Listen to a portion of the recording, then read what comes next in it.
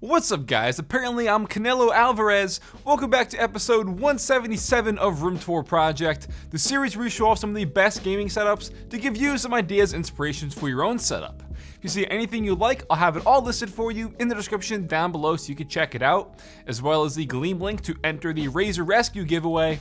But let's start off episode 177.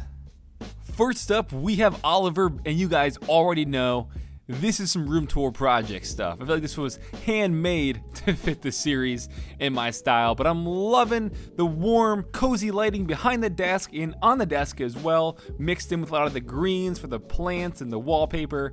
This is awesome. So his primary monitor off to the left is the Acer Predator 27-inch with a 28-inch Samsung 4K monitor mounted right next to it.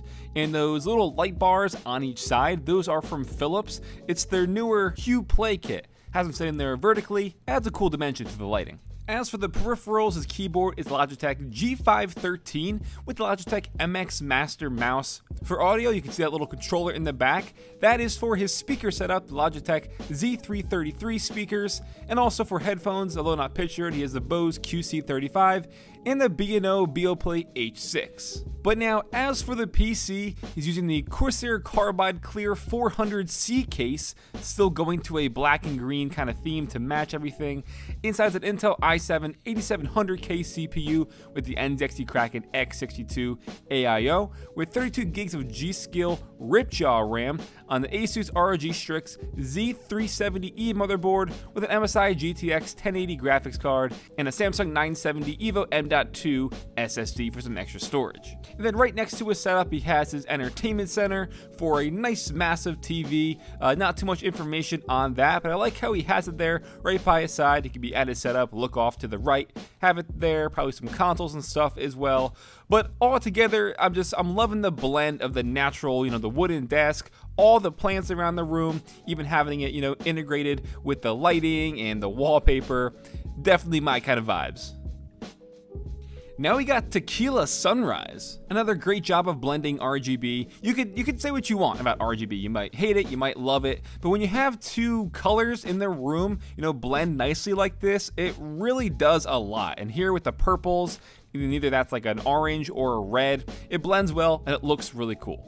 So he's going with the stacked mounted monitor here, really nice and clean, practically no cables in sight. His primary monitor is an Alienware 25-inch with the overhead being the 34-inch ultrawide from Alienware, but with the monitor arm he has it on, he can just bring that down in front of the 25-inch to take advantage of the extra pixels with the 34-inch ultrawide and then use that as his primary. Love that functionality. As for his peripherals, with the Logitech G613 wireless keyboard with the Logitech G Pro wireless mouse, the speakers there are the Logitech G560 LightSync speakers, and an absolutely massive, extra crazy, extra large desk mat there pretty much, in addition to his SteelSeries Arctis Pro wireless headset. Over to his PC, this is the Leon Lee PC011 dynamic case. Always loving this. Inside's an Intel i7 9700K CPU with an NZXT Kraken X72 AIO. Got 32 gigs of Corsair Vengeance RGB Pro RAM on an Asus ROG Maximus 11 Hero motherboard, an EVGA RTX 2080 Ti FTW3 graphics card, and a 1TB Samsung EVO 970 M.2. All blending together, again, really nicely to give it those sunrise, sunset color vibes. And that is also in addition to his Razer Blade 15. It's the 4K Touch i7 8750H with the GTX 1070 Max Q graphics. Now that was a mouthful. That's what she said. Let's move on. But when it comes down to it, I just love the simplicity and the organization here. Everything is so well kept and organized. There aren't really any cables to be seen.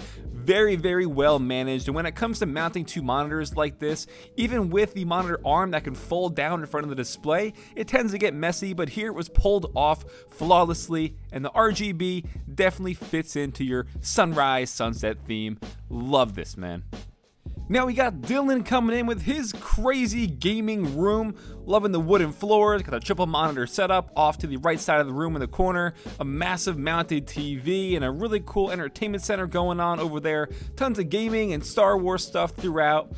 love stuff like this. So into his primary setup, the triple monitors, all three are a 24-inch LG display. Again, just mounted beautifully, can't see any cables. RGB light strip behind the desk to give it some back sort of glow. I wish the wallpaper would span across all three, but I'll let you slide. It looks fine. For peripherals, again, they got the Logitech Lightsync G560 speakers with the Razer Black Widow Chroma V2 keyboard and the Razer Death Adder Chroma mouse on an extended mouse pad. Have a grommet in the middle of the desk there so we can route the cables efficiently without them just, laying around on the desk. And his headset is the Razer Kraken 7.1 V2 Mercury. White headset, fits in with the white themes got going on, the desk, yeah. And now we'll take a peek over at that PC, and I'm spotting myself a little Reaper there.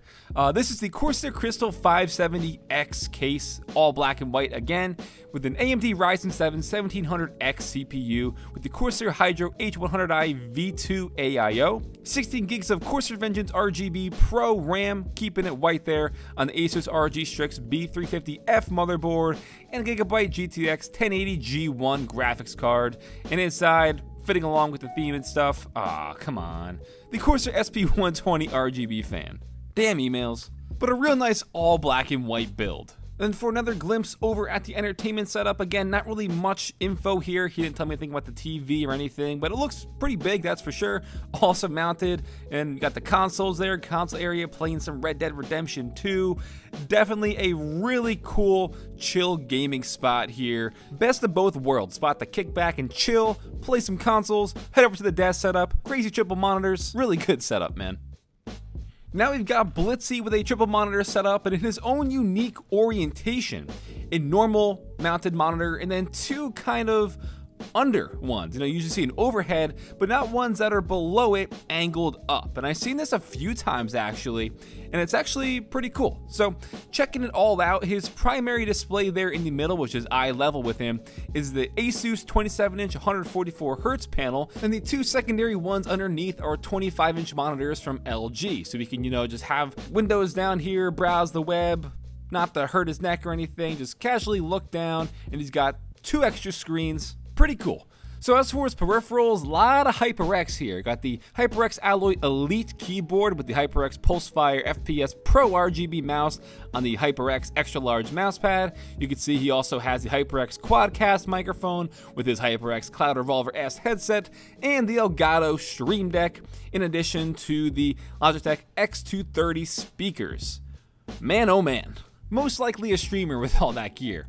Over to his PC, it's the Thermaltake Suppressor F31 tempered glass case, and inside is an Intel i7 7700K CPU, 16 gigs of data, XPG Z1 RAM on an Asus Prime Z270K motherboard. Got one of the older OG Corsair AIOs, and an MSI GTX 1070 graphics card. So have your opinions. I, for one, really like the normal eye-level monitor with the two under instead of the overhead. You don't see it too often, but I like it when it's pulled off, and I want to hear your thoughts down below. Do you guys dig this kind of orientation or not? Drop a comment. I'm curious.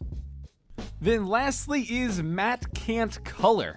I'm not saying he can't color, that's his name, but a really cool setup that has a lot of DIY going into it, which you could see with things like the wall vinyl he has going throughout his room. You can see it's like this geometric landscape with these mountains, and then it fades out into these other geometric shapes, all DIY, and it helps tie the room together and really fit it to his simple setup. I'm really liking the approach here. So for his display, he's going with the single solo mounted monitor. It's a 24-inch from Asus.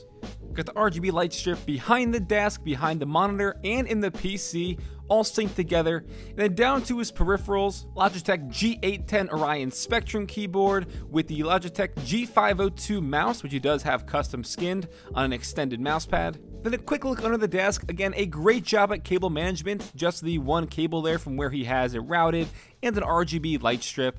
But over to the PC, it's the NZXT H500 case inside the Intel i7 9700K with a deep cool Captain 240EX RGB AIO, 16 gigs of XPG Z1 RAM on Gigabyte Z370 XP SLI motherboard with an EVGA GTX 1070 Ti, a Samsung 960 EVO NVMe SSD, and a Sentry turret from Portal. Across the room, another really chill looking spot for an entertainment center, the mounted TV with the backlighting behind there as well. Got those IKEA lamps on each side, but I love just the whole way it comes together here. Some little things like a little Pokeball terrarium, some more pop figures, and this is all in his room. So a really cool gaming room that brings everything together really nicely, from the DIY wall vinyl, the prints, the signs. Really digging this. This is a hell of a bedroom. Alright guys, that'll wrap it up for episode 177 of Room Tour Project. I hope you enjoyed. If you saw anything you liked, don't forget, check the links in the description down below for all the PC hardware and peripherals have listed down there, as well as some very simple instructions on how to submit your setup if you want to be possibly considered in a future episode of Room Tour Project, as well as a link to enter your, below average, in need of an uplift setup if you want to win some brand new gear from Razer from the Razer Rescue giveaway. If you like this episode, give it a thumbs up to show your support. Feel free to follow me on Twitter at randomfrankp. And last, if you haven't already, hit that subscribe button. I hope you all enjoyed. Have a good day.